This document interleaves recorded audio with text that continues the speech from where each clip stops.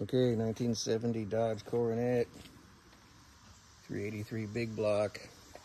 Been sitting for a year or so. Let's see if we can get this thing fired up.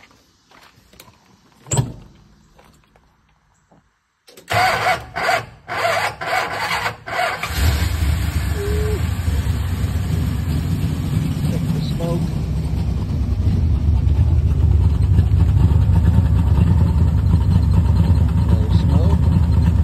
This car's running the factory single exhaust from the 383 two-barrel it came with originally.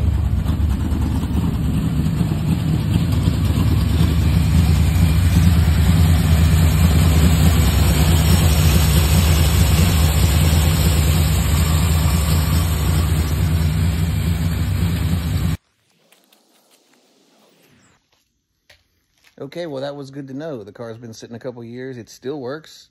Oil pump was pumping. Accelerator pump was squirting fuel. The old Holly worked. There was no smoke.